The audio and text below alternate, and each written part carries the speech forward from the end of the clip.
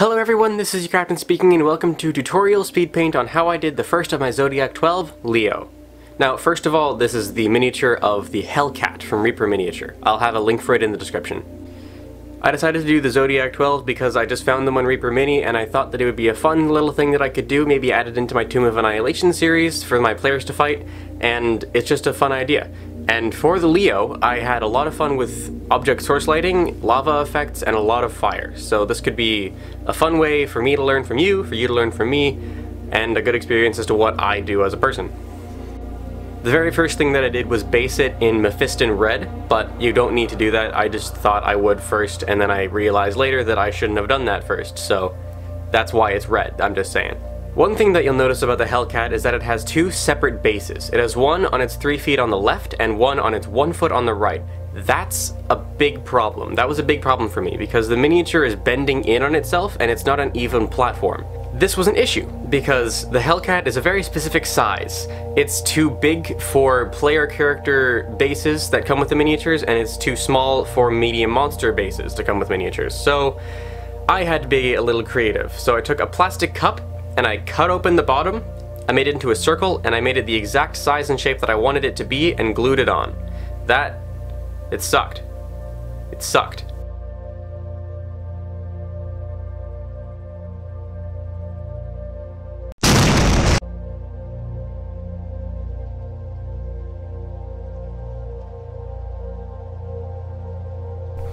Once I had got the plastic cup base to the proper size, I took it outside and sprayed both sides with a primer that I just got from Walmart. It's just a basic paint primer. And then I covered one side heavily in Citadel's Sterling mud to give it a nice lava-ish, like igneous rock texture.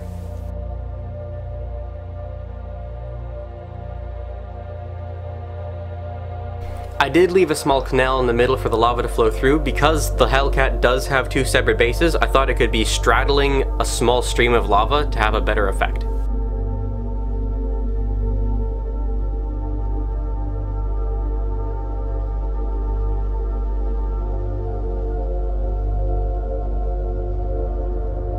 Once I had a good base of the Sterling mud, I used some model glue, some model cement, to hopefully place the Hellcat down in a nice way.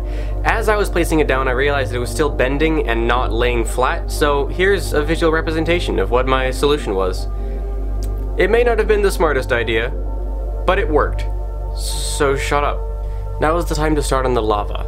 So I actually went about it backwards the first time, but for my base I used the Citadel's Technical Blood for the Blood God because it's very thick and gives it a nice textured base.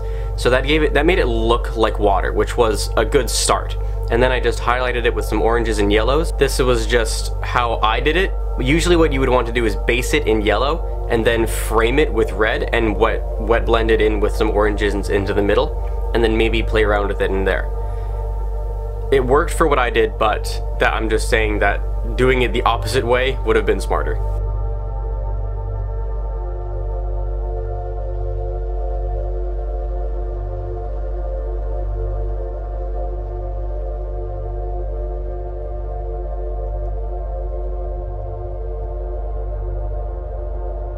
Once I based the Sterling mud on the makeshift base that I created, and once the Hellcat had been glued down, I put some Sterling mud all over the base of the miniature itself, and then I painted all of it in a black, or even just a dark brown if you prefer.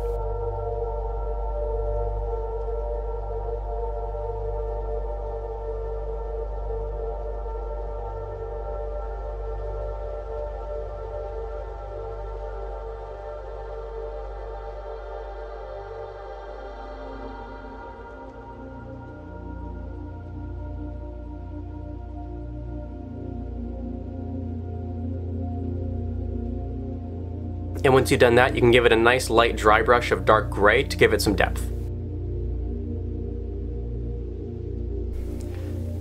I then took some of the orange that I showed you earlier and I put it on a brush and dry brushed it heavily around the edges of the lava to show where the light would be coming off of it. It's fairly bright, so be fairly liberal with your dry brushing. It could go anywhere on the rock because it'll just show off anywhere, so just do some very heavy dry brushes of oranges around it, and if you wanted to, you could even put a line on the base of the rock to really maximize the effect.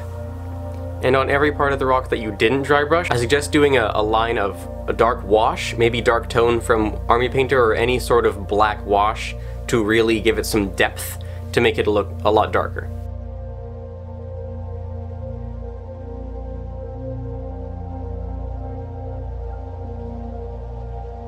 Here you can see me struggling with trying to cover the red with yellow. This is why doing it the opposite way is better, because yellow doesn't cover too well, so you have to do multiple coats. So basing it in yellow in the first place would have been a lot smarter. But it did end up working, just do yellow first.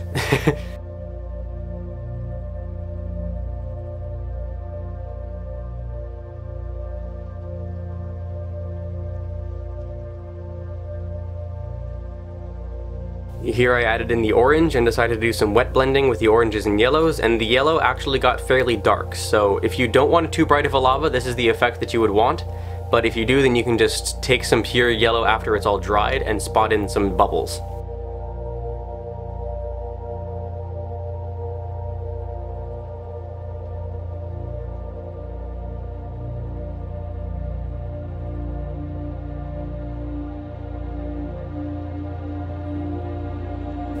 Now that the base is finished, we can start working on the mini.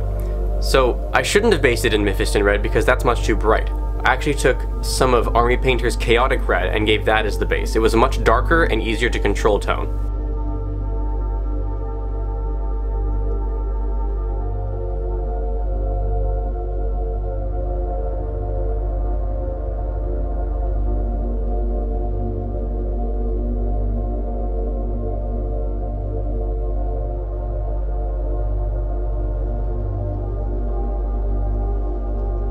While the Chaotic Red was still drying, I took the Mephiston Red once more and I put it around the body, and a little bit on the legs, because I wanted to have it be brighter the closer to the chest it got. So I was going to do some wet blending of the Mephiston Red, Chaotic Red, Demonic Yellow, and the orange that I don't remember what it's called. All of that would be wet blended closer into the chest, and I wanted to have the heart be almost the hottest part.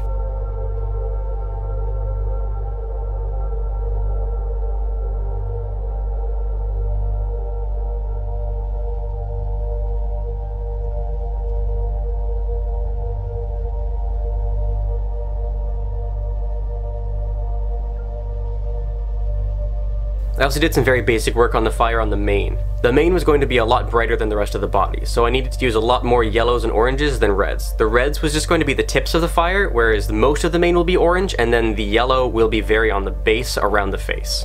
A lot of the wet blending on the body I did off camera because it would be very tedious and very boring to watch, but all you have to do is control what you want. So once it's in a position where the yellows, oranges, and reds are in different spots where you want them to be and they look nice to you, then all you have to do is wait for it to dry, and then give it a nice dry brush of black or dark brown. I used a heavy dry brush of dark red to give it a very nice heated rock color, and then I gave it a very heavy dry brush, being careful not to get into the creases. The Hellcat is a very pretty mini in that you can dry brush over the rocks while still leaving the lava effect on the inside. I gave it a fairly heavy dry brush, and I gave it even more dry brush in the areas where it was darker, so the hindquarters and the bottoms of the feet were a lot darker of the red, or maybe even black, whereas the chest was much brighter.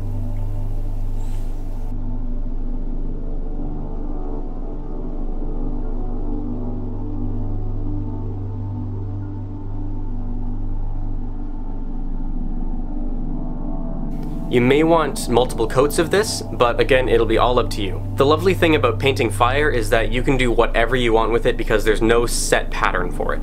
I just did mine very dark because that's the effect that I wanted. I left the mane as bright as possible because I wanted that to be fire.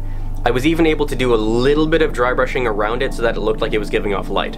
Now comes the fun part. You get to paint the symbol on the back.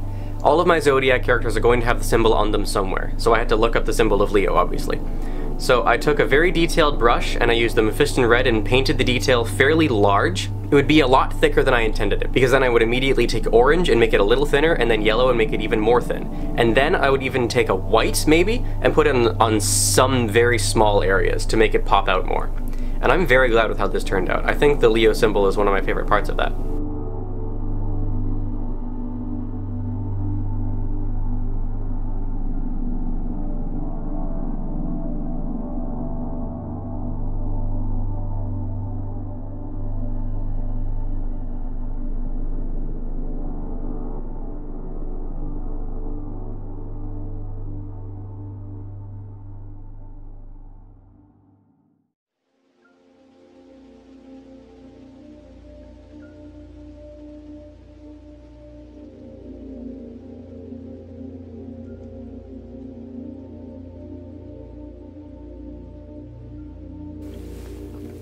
And lastly, the very final step was to put object source lighting from the lava onto the Hellcat. Now this is a lot easier than you think it might be. All you do is take the Mephiston red and then just apply it very liberally all over the bottoms and the insides of the legs where the lava might hit. Object source lighting for lava is much easier since it's usually just one color. If you did choose, you could do orange and then also red, where the orange would be closer to the lava, but I just chose to use plain red.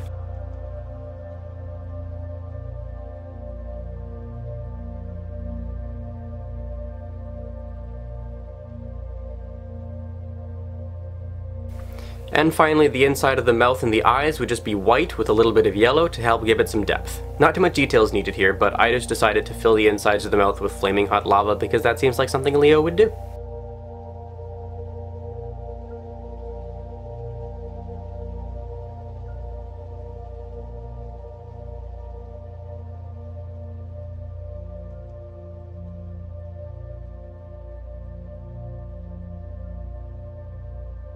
And here you have it, a tutorial for my character of Leo. I'm going to have the rest of the miniatures doing speed paints and painted as soon as I can. I've ordered them, they will be here soon, and I'm very excited to finish this. It looks so good. I'm very proud of Leo.